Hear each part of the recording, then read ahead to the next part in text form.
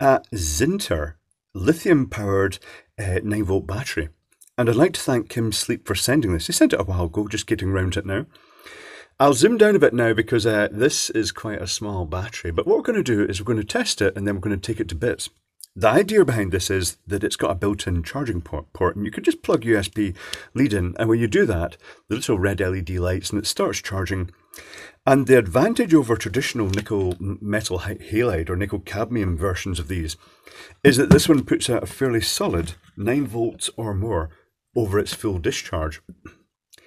You do get, I'll just test this, 9.6 volts. You do get nickel metal hydride batteries, versions of these, and typically speaking they're available in 3 flavours. 6-cell, usually a stacked series of button cells inside, and that puts out about 7.2 volts. It's the sort of cheap version.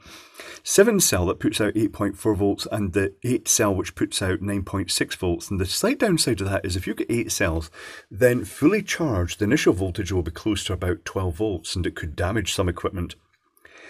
The reason they have that extra stack of cells is that some equipment just doesn't like the lower voltage of nickel metal hydride and will cut out and warn you that the battery's running low. So this sort of embraces that. It replaces the stack of cells with just one, I presume, in this. We're about to open and find out. The charging circuitry built in, which is very handy, and it puts out a regulated, it uses a boost converter, I'm guessing, to put out a regulated 9-volt supply. Let's open it up. And to open it up, I'm seeing the case looks as though it's got plastic 2 halves. And this looks like it could be a label around the outside, or it could be heat shrink. Let's try it as heat shrink and try and peel it off. Is it adhesive? Oh, it's got a metallized backing. Things worthy of note.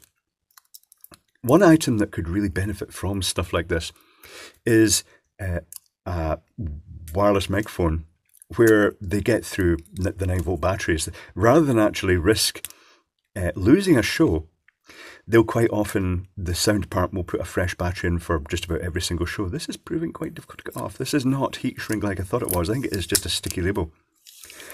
And they have to do that because if the microphone goes in the middle of the show, they lose basically that microphone. It can be quite embarrassing for the sound department if a singer suddenly goes quiet or the microphone starts making loud popping modulating noises because of the low battery. The slight disadvantage of using the lithium cells in that type of system is that the older wireless microphones, 2 screws, I wasn't expecting 2 screws. Let's see if I can, I thought it would just be held together by the tape. These type of batteries with the switching converter that steps the voltage up, I'm going to need a different screwdriver. One moment. They can cause noise, weird sort of whistling noises in the circuitry. Because the circuitry just isn't designed. It's expecting a traditional 9-volt battery that puts out nice smooth DC. And when you put in something like this, sometimes some of the switching noise comes through and it finds its way into the audio path. Let's see if one of these fits it. Nice that it actually screws together. I like that. Let us unscrew it.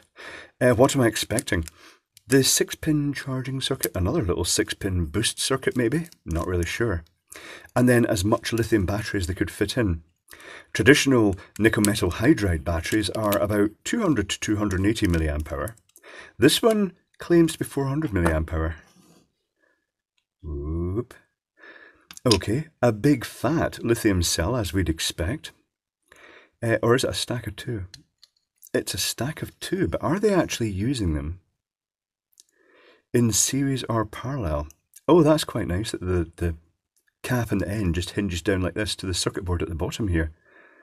Okay, right, I think it's time for a close-up of the circuitry, and I'll also test this. Although I see a stack here, well, I've got 2 connections, but that, well, let's test that right now. Let's bring the meter in and see if it's using 2 cells in series or parallel. I'm guessing that ultimately they wanted to squeeze in as much as possible, so it might be 2 in parallel, just to get the size and the thickness. So let's carefully probe on to there and there. The voltage is 3.78, so that suggests that this is just two cells in parallel. Okay, one moment please, I'm going to reverse engineer this a bit. It has been explored, the datasheets wherever possible have been found, and it's time to take a look at this circuitry. I like it. It's divided, it's so logical, it's divided right down the middle into the boost circuitry that steps the voltage up from the 3.7 volts average of the lithium cell to the 9 volts, and then it's got the battery protection chip and the battery charging chip. It's all absolutely logical. The only chip I couldn't actually track was this UB7QA. I did find a radio ham call sign for that, but not the chip I was looking for. But having said that, it's a fairly standard chip. I found one with a similar sort of topology, shall we say. Things worthy of note, the battery connection and the output terminals go on the sort of like the long edge of the circuit board. So the battery negative is here, the battery positive is here, that's a lithium battery. And then the output negative is here and the output positive is here. Most of the back of the circuit board is a solid ground plane, as is this section coming through here, with the only track on the back being from the battery positive, which is deliberately mounted right next to the switching, the boost circuitry. That track then goes across over to here on the back for the charging circuitry and the protection circuitry. So the arrangement of this, the design of it, it's got this lovely solid plastic case for a start, and everything lays in quite logically. The wires fold down at the side, and they run up the side of the lithium cells. So this folds down at the bottom here, and then this swings up to the top with a little pillar at the top that helps keep them separate, although there's also tape, a couple of layers of tape over the end of this. And a nice feature is that the lithium batteries, it's a stack of two 500 milliamp hour cells to give a total of 1000 milliamp hour, which is decent.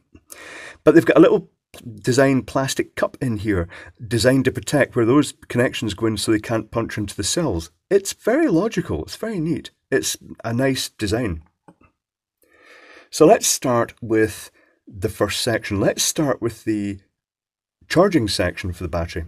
There is no protection in the battery for the cell itself, so that is mounted here. It's one standard, a very standard chip that has a couple of pins common to the negative rail and then one going to the battery. And in the event of the battery voltage rising above 4.2 volts, this will potentially cut out, and if it goes too low, if it drops below the 3 volts too much, it will also cut out. So it's purely to protect the battery.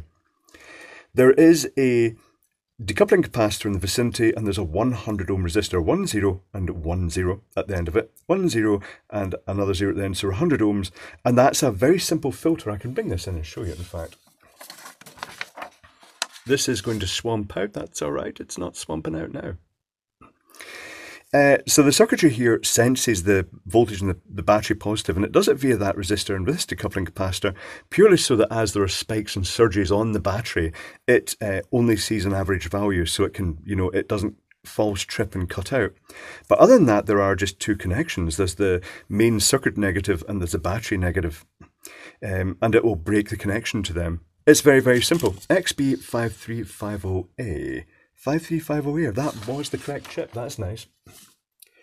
Next comes this, the 2YL6. Again, this is textbook.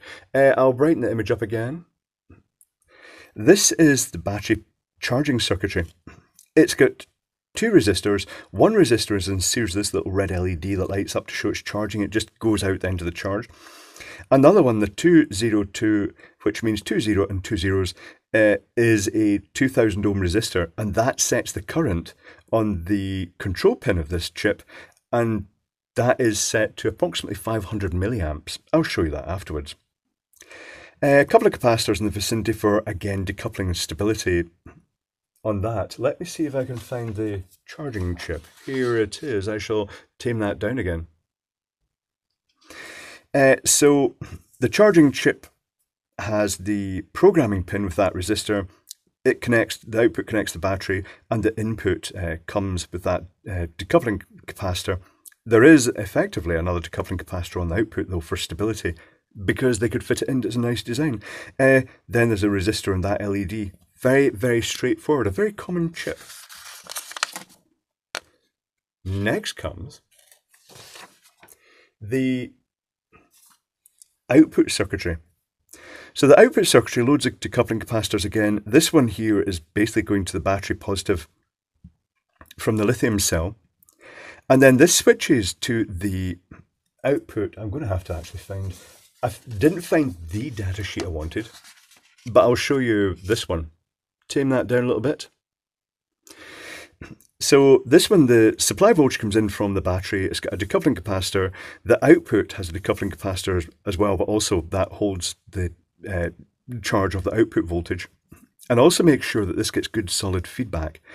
So the circuitry in here pulses this inductor, and then when it releases it, you get as the magnetic field collapses, it goes through this diode to the output, charges up that capacitor to a higher voltage, and when it reaches the 9 volts, it then reaches the feedback voltage threshold as set by these 2 resistors. So by changing these resistors, you could theoretically change the voltage of that battery.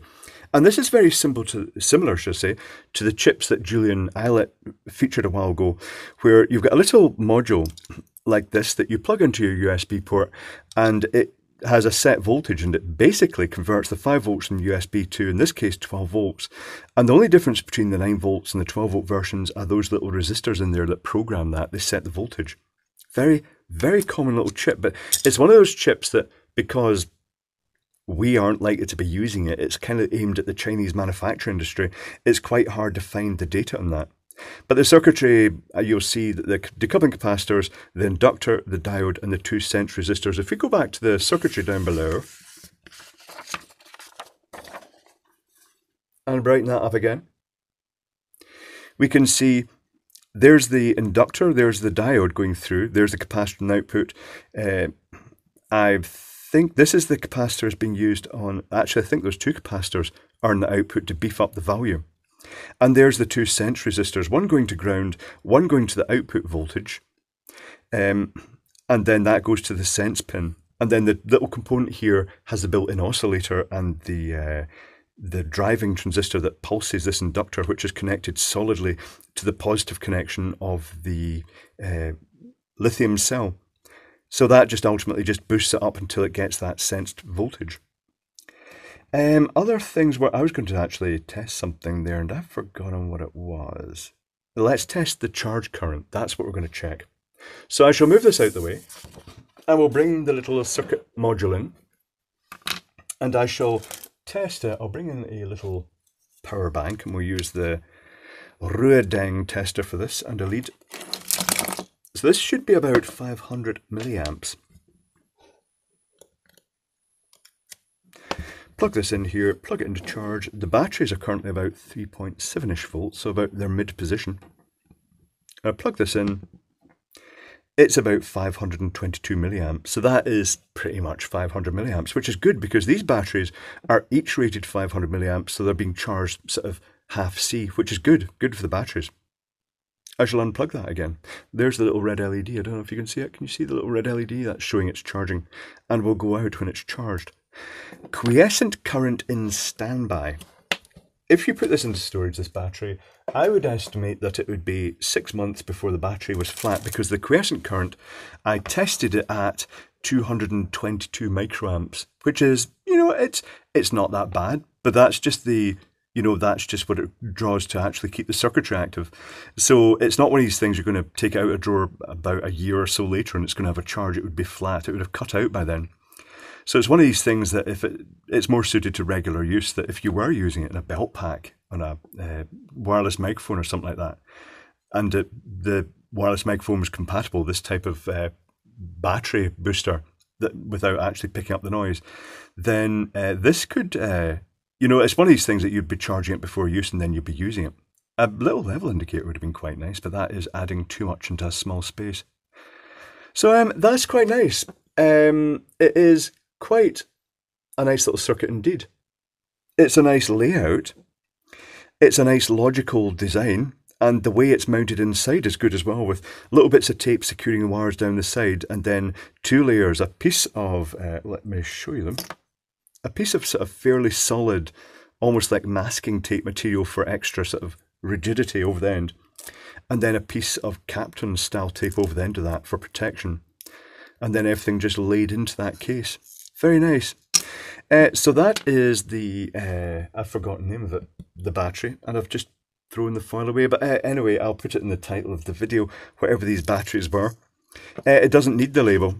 It's quite nice in a way, just with a case like this, because it's quite a smart little case and it goes together with screws with the visible indicator.